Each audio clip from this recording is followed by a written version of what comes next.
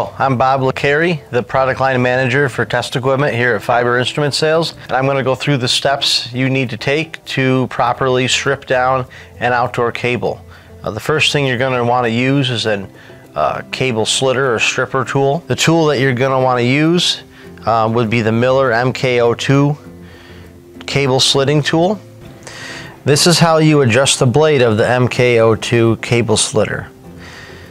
You just push this button here and you can see the blade turn 90 degrees to do horizontal cable slitting. When you want to do circular ring cutting, you just release it and its standard position rests as such. To adjust the height of the blade, you simply turn this knuckle screw clockwise or counterclockwise to expose just a small part of the blade or a larger part of the blade.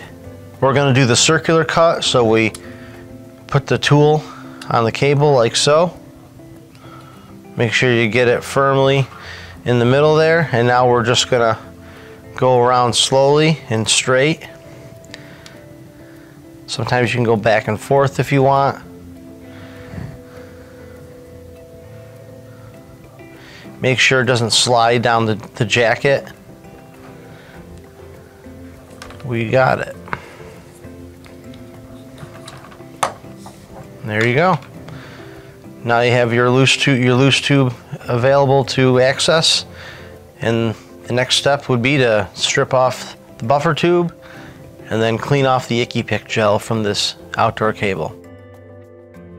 Thanks a lot. This is Bob LeCarey again, product line manager for test equipment at FIS. If you have any further questions, please feel free to call FIS or visit our website at fiberinstrumentsales.com.